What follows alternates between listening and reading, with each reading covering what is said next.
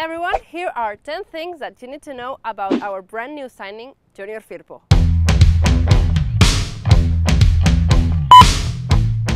First thing, Junior Firpo is a 22-year-old defender from the Dominican Republic. Although he was born in that country, he plays for the Spanish national team, where he's just become the European champion with the under-21. 2. Just like many other left or right backs, he started playing as a winger. 3. He arrived to Malaga to Spain at 6-year-old, where he learned a lot in teams like Tiro Pichón, Atlético Benamiel and Puerto Malagueño. 4. He is the first Dominican Republic-born player to ever join Barça, and he also is the first Dominican-born player to ever play in La Liga, because the other 3 players from the country weren't actually born there.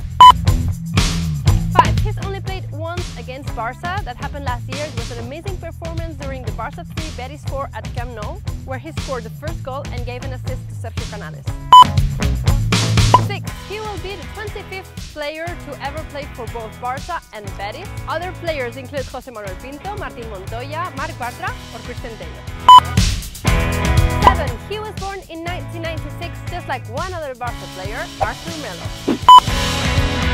8. 4 months ago, he had his first daughter that he named Janet. 9. Junior Firpo invested his first ever earned salary from playing football into his driving lessons. And 10. Firpo is a total sportsman. In the Dominican Republic, he did not only play football, but he also played basketball and baseball. And 11. Bonus track, this is a transfer data.